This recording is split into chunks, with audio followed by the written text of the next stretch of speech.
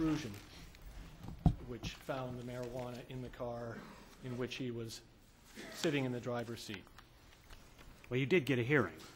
He did get a hearing, and that's because the Commonwealth never contested this matter. So there are really two issues, right?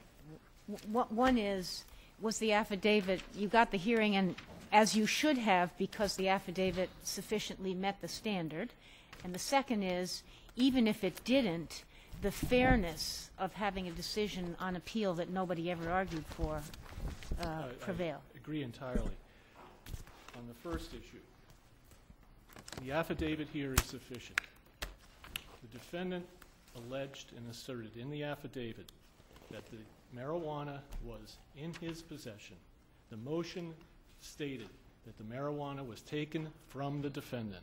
Well, it said it was taken from his person, didn't it? It said from the defendant, never said person. Didn't say from his person. I agree, it's vague, but I would Would you agree that the judge could have said this is not enough? and had the judge said this is not enough, You would have provided more, there presumably. would have been an opportunity to provide more, and I do think it's, when you write an opinion in this decision, it might be helpful to drop a footnote to remind counsel that this cannot be used as direct evidence against the defendant in the trial.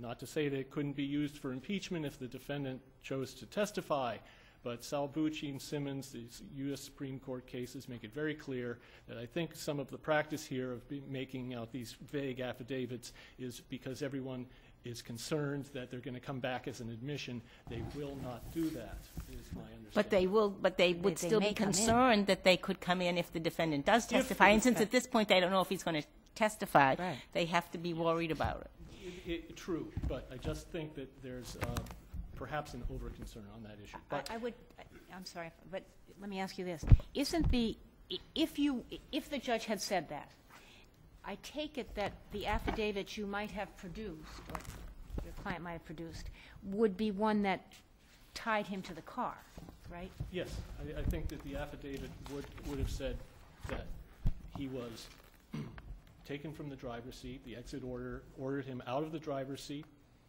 That the marijuana was directly next to him in the armrest, which I call the console because the testimony is it was the armrest between the two, inaudible. It's clearly what they're talking about. The center console here is what we're talking about. It was taken out of, it was inside the armrest. It was clearly concealed, being inside the armrest. This could have been specifically articulated, and I submit would have satisfied. Well, would it have? It would have satisfied your obligations under Rule 13. Would have said yes. Would have satisfied his obligation to be specific and to assert possession. The important thing here is that even with the affidavit as it stands, the defendant in the affidavit asserted possession of the contraband. Okay, but I have a question on that. And the closest cases, or the most helpful cases I could find, were Commonwealth versus King and Commonwealth versus Podgorski. So your argument is that the defendant, by being in the car, has sufficient expectation of privacy in the console as a closed part of the car to raise this issue, because that's your argument, and he doesn't have to prove that he owned the car, no, or that he was the Podgorski, driver. Exactly. Podgorski, and those, but they don't come out and say it. They don't actually say what you need them to say, but they suggest it. And anyway, he was in the driver's seat, so right. But there's no evidence. I think the judge is finding somebody. I know. But there was no evidence he was driving. There was no evidence the car was on. In fact, the clear inference is the car wasn't on. So he wasn't driving. He was in the driver's seat. And I've been careful to state that. And right. I acknowledge that on that issue, the Commonwealth's federal cases are very good for the Commonwealth. Believe me, I was rather back on my heel when I got their brief. But they're all federal cases. But they're all federal right. cases, and I would invite this court, as you've done many times before, to use Article 14 if it is necessary to establish a greater privacy right in the car. Pogorski comes so close to using Article 14, but they don't, because Chief Justice Liakos very slyly worked around the Rakes case and said that it established that ownership wasn't the dispositive issue. They said, therefore, the occupants of the van had the privacy right. We don't know what the affidavit asserted in that case. That's one thing that's missing from that case. However, as to the substantive establishment of the expectation of privacy, I believe this case is governed by Pogorski, and that it goes further. He's in the driver's seat. He has control of the car. Well, we don't know that because there's nothing to say that the key is in the ignition. There's no evidence about that. So I agree, but so we don't know he has control. I won't push it that far. The Pogorski gives him standing, but does it really address the question of the reasonable expectation of privacy? Specifically, yes, it does, Your Honor. Remember, that was back when that whole business of standing versus expectation of privacy and whether there was going to be the automatic standing, that was in dispute at the time. The Pogorski case is decided on the basis of the legitimate expectation of privacy. Yes, it says we must determine whether, I'm reading from Pogorski, we must determine whether the defendant's expectation of privacy in the interior of a windowless van, blah, blah, blah, blah, blah, is one which society would recognize as reasonable. Exactly. So your position is that the defendant asserted this expectation of privacy in the affidavit? By asserting possession of the drugs, period, in his possession. This is where the Taylor case, which is cited in Rodriguez, the next case up. So are there some unspoken words that by saying, I possessed the drugs, and without saying, and I had an expectation of privacy, we have to read those words in? No, those words get read in only after the Commonwealth does not contest the issue. It's enough to make his threshold showing. This is my argument. The affidavit makes the threshold showing, establishes the fact of the possession, which, if the Commonwealth does not come back with evidence to rebut that, to meet that, does not allow, that affidavit assertion must be taken as true. And I say at that point, you can say possession equals expectation of privacy because it's not been shown to be in plain view. He hasn't abandoned it. We're not talking about common areas. One interesting aspect to the federal cases as well are that all of those cases involve secret compartments in the back, which, if you want to talk about the premises cases, which I think are a little attenuated here, but those are about common areas, that there is no expectation of privacy in the common area. In the Lock-in case, for example, the driver/not owner of that case did not have an expectation of privacy in the secret compartment. I would say that's like a common area. It's not like the console next to the driver. I think that's a... So are you saying, though, to boil it down, that the defendant does not have to use the phrase expectation of privacy? Doesn't have to use magic words, Your Honor. Okay. No. So how does it work? Where you have asserted possession and reasonable expectation of privacy essentially are read into it, and the Commonwealth doesn't challenge it, is it not a live issue? I think it's the only thing I would disagree with. Assertion of possession, then Commonwealth doesn't contest it.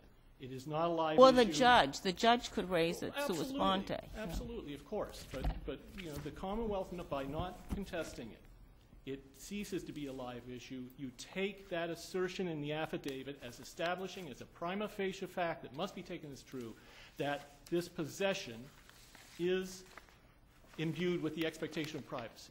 Let me give you another way of looking at it, though.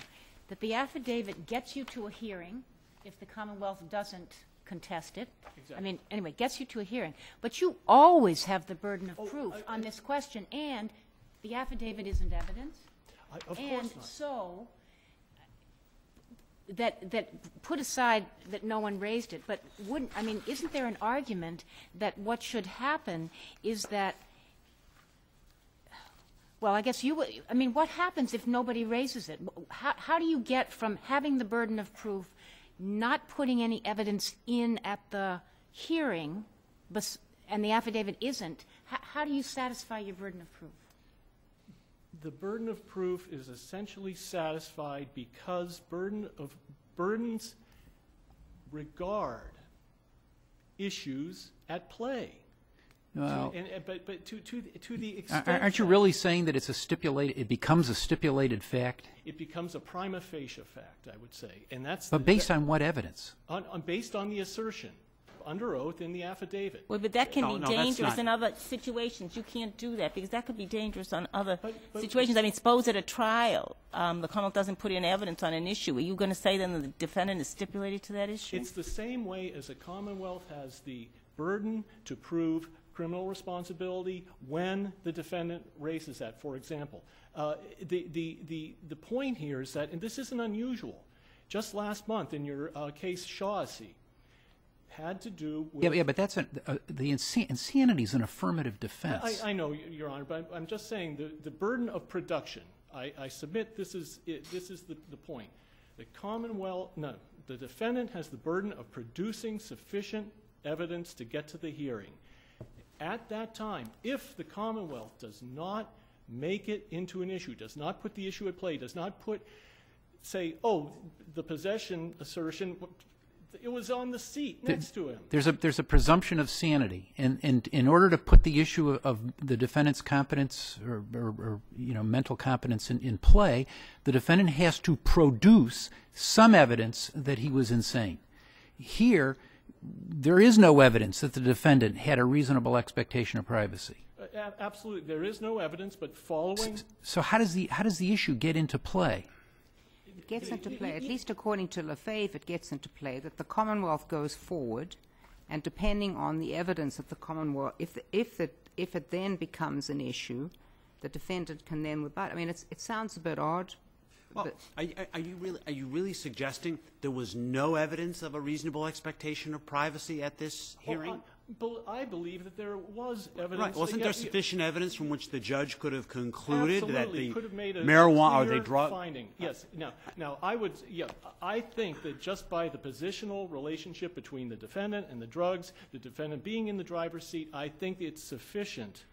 In any event, if you have to get to that point, I would urge you not to follow Locken in the federal jurisprudence, but to follow Podgorski and expand Article 14 if necessary to cover that. So once the police officer testifies that the defendant was inside a car, taken out, he was taken out, and I looked in there and I found drugs inside the car, that is essentially...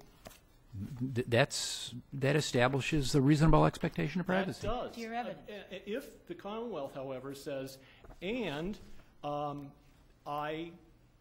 let's say, looked in the glove compartment and found out that the car was rented and the defendant's name wasn't on the rental application, I think maybe the defendant might have some problems there. And he was sitting in the back seat. Yeah, or that too. There are any number of ways that the Commonwealth can put the issue at play, which they, as I say, didn't do. But you're saying, I take it, that the defendant didn't have to get up and testify in this case because it was already in the Commonwealth's prima facie case. Right. Yes. The defendant doesn't have to testify, but you can take the affidavit assertion as meeting the threshold burden of production. The threshold burden of production, only to say that if he doesn't say if the drugs are in my possession, then you could say you're not alleging a possessory crime. You don't have anything to go on that. That's a dangerous thing, though, I think, only because when one thinks of burden of production, one thinks of what's happening at the hearing. What you're saying is it gets you got enough to get you to a hearing. And what I'm saying here, it only follows the reasoning of Rodriguez, coming up next, in its interpretation of Commonwealth versus Taylor, which talks in these terms, prima facie evidence and burdens of production, not exactly the same, but here you have a search warrant case, there's no warrant here. So the fact that there's no warrant Yeah. already and the judge says there's a sufficient amount for a hearing, the burden is on the Commonwealth to present some evidence of the circumstances of the search. Isn't that correct? Yeah, absolutely, absolutely. And then it's also your burden in that context to establish a reasonable expectation of privacy. Yes, yes. Which you can meet through the Commonwealth's evidence. Right. Right, absolutely, absolutely. And I'll rest on my brief as to the argument number 1. If there are no questions. Thank you, Mr. McLaughlin. Good morning, Ms. Celia. Good morning, Your Honors. May it please the Court. Kathleen Celio on behalf of the Commonwealth. I ask this Court to affirm the motion judge's denial. I have a question, Ms. Celio. The defendant is charged with possession here. Am I correct? That is correct. So your whole case is that he possessed the marijuana that was in the console. Why do you then need the affidavit to do more than that? I mean, that is your case. If he didn't possess that marijuana in that console, there is no case for the Commonwealth. The Commonwealth did not contest the defendant getting a hearing. Based on the defendant's affidavit, I would disagree with my brother in the way that he's interpreted it, but he says that they found this in his possession. So based on these facts... But if they didn't find it in his possession, you've got no case. No, so what are you surprised by? What is the harm to the Commonwealth from this affidavit? Well, no, I don't think that it is not my argument here that the defendant wasn't entitled to a hearing, especially where the Commonwealth didn't contest it. The Commonwealth's argument is that the defendant has to produce evidence at the hearing in order to establish he has an expectation of privacy. Yeah, but you did it for him. Yeah. Yes, you can do it that way. That's what Lefebvre says. That's what a whole bunch of cases to say. The defendant can put the police on the stand, and or the Commonwealth. Oh yes, correct. I'm not saying that the defendant needs to produce witnesses. What I'm saying is that through cross-examination or through the Commonwealth's witnesses, he can establish that he has an expectation of privacy in the car. But I don't think that just sitting in a car that's parked gives him that. That's a different issue. What about in Commonwealth versus King? In that case, the defendant, there was possession there. The passenger had a reasonable expectation of privacy in closed compartments in the car. Why wouldn't this defendant here? He's sitting in the driver's seat. I grant you he wasn't driving. But if the passenger had a reasonable expectation of privacy in King, why wouldn't the driver here? Because I think that in looking, this is a car that's parked. There's no evidence that he's entitled to be in that car. The police report indicates this is a rental car. So what? I mean, all of us drive rental cars, leased cars. I mean, I don't know what the percentage. Lots of people drive rental cars. So he's in there. He's in the driver's seat. He's got the marijuana in the console next to him. But there's no evidence that he had a right to be in that car. Okay, is it your position that the police, with absolutely no basis, just randomly, could have entered this car and searched it? Yes. What? So the police can just basically walk down the street and search cars based on no predication? Because there's no reasonable expectation of privacy in the car. I would think that the police would not do that because... I'm not asking what the police could or should do. I'm saying, are the police entitled because there's no reasonable expectation of privacy and therefore it's not a search? In this particular Dodge Charger? No. No, in general. Just in general, can the Justice police Gantz's basically question. walk into a car without any predication at all because there's no reasonable expectation of privacy in the car and therefore it's not a search?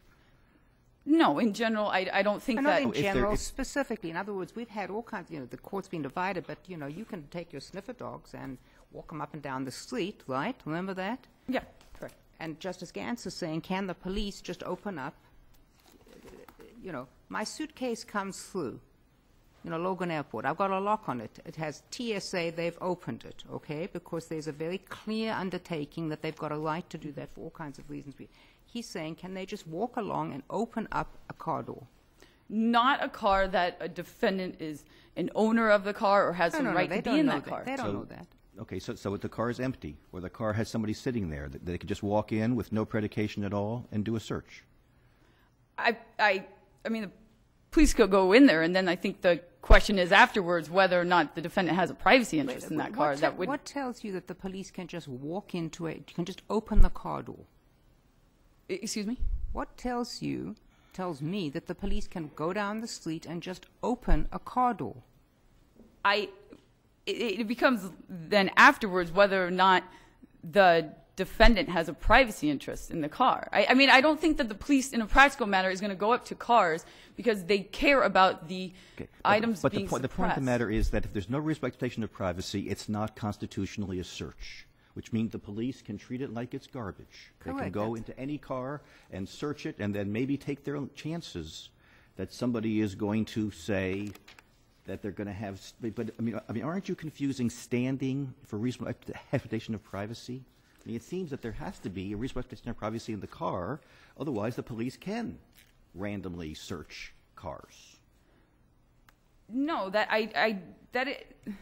that's not what I'm proposing that this court find. What I'm proposing is that the defendant there needs to be something in the hearing, getting to the hearing at this point, that shows that the defendant has a privacy interest. But you're charging him with possession of things in that car, and under Amendola, is that not sufficient to say that somebody has a reasonable expectation of privacy in the car, and he has standing to invoke that reasonable expectation because you're saying he possessed something in the car? Isn't that what our jurisprudence is? The two things. One, under Commonwealth versus Carter, this court has held that standing and the defendant's burden of proving a privacy interest are separate. Right. And I think that this court has then, in Commonwealth versus Frazier, after Amendola, 410 Mass, this court held that a co-defendant who can share a privacy interest in a place that is searched if the other defendant or co-felon has privacy interest in the area. But if no one has a privacy interest in an area, the defendant can't, or if that the person is not a co-felon, what this court has held in target standing, the defendant can't assert a third person's privacy interest. Can I ask you this, just off that? What about the fairness of this? I mean, the appeals court in other cases has said nobody contested whether there's a privacy interest, and we're not going to either. So if I understand this case correctly, Commonwealth didn't raise it, judge didn't raise it, cases decided, nobody argued it on appeal, right? No one argued it at the motion hearing. Nobody argued it at the motion hearing. And It then was argued on appeal? It was brought up on appeal. By whom? The judge. It was not argued. The appeals court. It was not argued on appeal. It wasn't in your brief, was it? No, it wasn't. Okay. Was So it in the appeal- defendant's brief? No, it No, wasn't argued. no. So the appeals court says, oh, they never showed, I mean, how does that fit with, how is that fair? Well, this court has held that a reviewing court can affirm a denial of a motion to suppress on any grounds. And that here, the defendant, and it's the defendant's burden. This court held that in Commonwealth versus Netto also, that when there's any ambiguity, it is the defendant's burden to show that he has a privacy interest. Just like in Netto when... Well, it would seem, it just seems to me that there's at least a glimmer that you're charging him with a possessory crime. He's in the driver's seat. No, it's not running. He's in the driver's seat. He's sitting next to the console in which the marijuana is found. That there's a fair assumption that everybody at the trial level thought there was an expectation of privacy. So it just seems to me... I think that it is the defendant's burden, as this court was asking my brother. I mean, when the Commonwealth... It's the Commonwealth's burden to prove all elements of a crime, and even elements that the defendant does not contest. It is still the Commonwealth's burden, and this court. So why shouldn't we just cut through all of this and to say, yes, he did, based on this record, he did show an expectation of privacy. You're sitting in a car. There's no claim. There's no claim that he had no right to be in the car. He's sitting in the car. I don't care, frankly, I don't care if it's rented, leased, owned, or anything else, because, that doesn't tell me anything about how cars get on the road. He's sitting there. There doesn't seem to be any question as to where the marijuana is. Why wouldn't he have a right of privacy?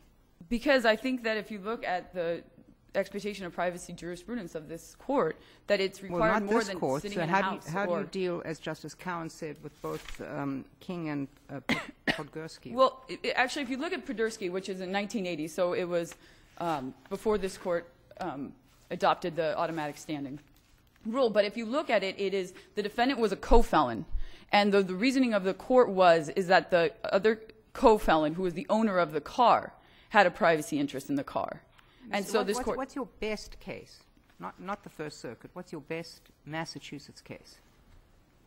Well, this court has actually not analyzed defendants in the context of looking at factors of a privacy interest. King did somewhat, and King came after Podgorski, but not much. And that was a passenger. And the passenger, defendant has standing if he, as an occupant of the station wagon, had a legitimate expectation of privacy, and they held that he did, for places that include at least the closed compartments, which this is. But I have one other question for you. Yes. Excuse me if I can just finish. In this case, the police arrested the defendant, or they didn't arrest him? They arrested him. They arrested him, okay. Yeah. They arrested him. On what basis do they go, in your argument, on what basis do they get into the car to conduct a search? It was based on the call of a firearm transaction. And so it was a fear for safety that there was firearms inside the car. So that's your basis, safety? Yeah, it was Once he's arrested, you still don't want to have a firearm in the car. Okay. Yeah, right. so that's how they got in. I mean, it's under the premise that there was, that based on the call and the corroboration. That argued at the motion hearing? Was Yes. That, okay. Was it an anonymous caller? It was. Yes. It was. Aren't you saying, if I understand you, that the defendant did not invoke the expectation of privacy, didn't use the words expectation of privacy? And your brother says, I didn't use the magic phrase, but by virtue of acknowledging that the drugs were in my possession, that invoked the expectation of privacy. Isn't that what you're saying? He didn't use the buzzwords, expectation of privacy. What I'm saying is that the evidence, that it was his burden at the hearing to produce evidence that he had a privacy interest, and he didn't do that. Can I ask you a question about the 911 call? I take it from the call was not introduced into the record? It was not, Your Honor. Nor was the operator called to testify about the call. How did evidence of the call get into the record? The evidence of the call was two police officers testified. The dispatch call that was relayed to the officers was introduced at trial. It was played. And it was reconstructed. It was inaudible, but it was reconstructed on page 11 of Isn't it known by now that you have to put in some evidence of the basis of reliability and the knowledge to get this call in? That would have strengthened the Commonwealth's case immensely, but I don't think it was I think so. I don't think it was necessary because what I mean, it wasn't necessary. No, I'm saying looking at that would have strengthened the case. But what I'm saying is looking at... That would have strengthened the case. It was the necessary prerequisite to get it in. No, because this court has held even anonymous calls can be corroborated in order to be... By non-innocuous details. And there was nothing here that was non-innocuous detail. Like, I mean, anybody who had a grudge against the guys in that car could have called up and said, there's this car with Georgia plates, and here are the plates, and blah, blah, blah, blah. They're doing anything in that car. Correct, but I think that what we had, and if you look at the court in Lyons, which this case is similar to Lyons, but what the court, and where the court held it wasn't enough, but what they said is there was no other suspicious behavior. And I think that it is probative that when the police arrive and that they go past the Dodge Charger, the person who was allegedly involved in the transaction briskly walked away. And then this was also an area where... You don't know that was a person that was allegedly... All you know is a third person who was outside walked away. Well, this corroborated, because what the call was that two people inside the car and another one leaning in were engaged in the transaction. And so upon police arrival, that the other person walked away. And I think that corroborated that person was involved with the transaction. This also was an area where shots had been fired the night before. And so it also corroborates that this was an area of violence, and that this could be a place where firearms were transacted. Ms. Celio, if Yes, we Your Honor. disagree with the appeals court, once they get past the affidavit and they say the judge's factual finding established that the police did not seize the challenge evidence from the defendant's person, that's correct, and then but from a motor vehicle, that's correct, in which the defendant neither asserted, let's give them that, nor established an expectation of privacy. If we take the facts that were established, you're saying we should just find that there's no expectation of privacy without giving me any real Massachusetts authority. I think that the defendant didn't establish enough facts to. No, but I'm just saying, take the facts. Yeah. Sitting in the driver's seat, console, he had access to it, and you're saying no expectation of privacy because? Because I think that this court is required, like someone sitting inside of a house that he has that they have no privacy interest in, and contraband's found there, that there must be some sort of ownership or a right to be there, and I think. Aren't you sort of asking us to infer that it was a stolen car? No, because I think because otherwise he has a right to be in it. I mean, if he didn't steal it. No, that's not true, because it could be a rental car in which the rental time expired, and he had no right to be there, or that someone else's car. Wait, I mean, well, you mean if I have a rental car and it's due back earlier, but I have it, I don't have any reasonable. I've now forfeited any reasonable expectation of anything that I may have stored in that car driving back to the rental agency because it's overdue. Correct. I mean, I think that's consistent with the court's jurisprudence also in hotels, as in Netto. Thank you, Ms. Seeley. Thank you, Your Honors.